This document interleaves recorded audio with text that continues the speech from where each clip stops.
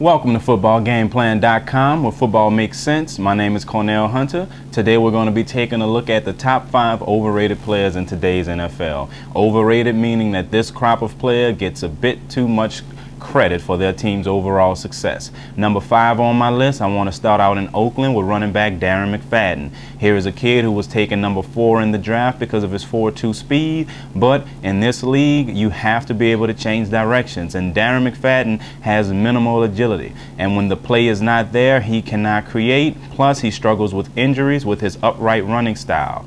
Number 4 on my list, I want to go to Joseph Addai.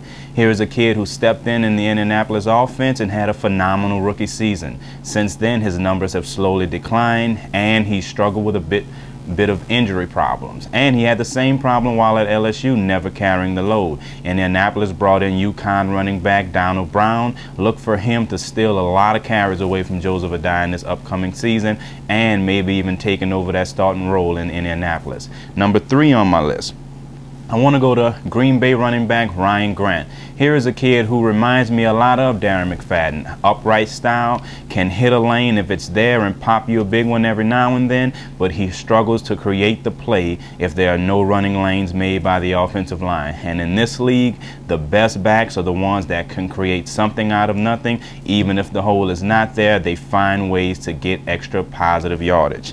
Number 2 on my list, I have to go with Cowboys quarterback Tony Romo.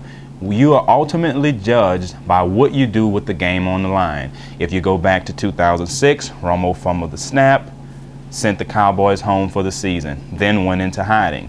You go to 2007, Cowboys started off great, 13-3 record. Playoff time came, they were eliminated in their first playoff game versus the New York Giants. And we all know what happened last year with their season on the line. The Cowboys went into Philadelphia and were embarrassed 44-6. The game wasn't even competitive.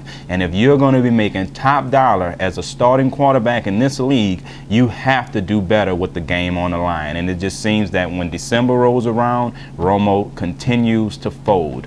And number 1 on my list, Carolina quarterback Jake Delhomme. Here is a guy who stepped in Carolina, brought him to the Super Bowl his first year as a starter. Since then, his numbers have tailed off. He dealt with an injury, and somehow he got a big extension, even though putting up mediocre numbers last year.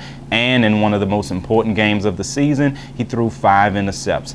And in my personal opinion, if you notice, Jake Delhomme throws a lot of jump balls, and Steve Smith, who is an outstanding receiver, saves him from a lot of bad plays. Look for Jake Delhomme to either struggle this year, go down with injury, or whatnot. But he tops off my number 1 overrated player in the NFL. And thank you for visiting footballgameplan.com, where football makes sense. Check back real soon for more video updates. I'm Cornell Hunter. I'll see you soon.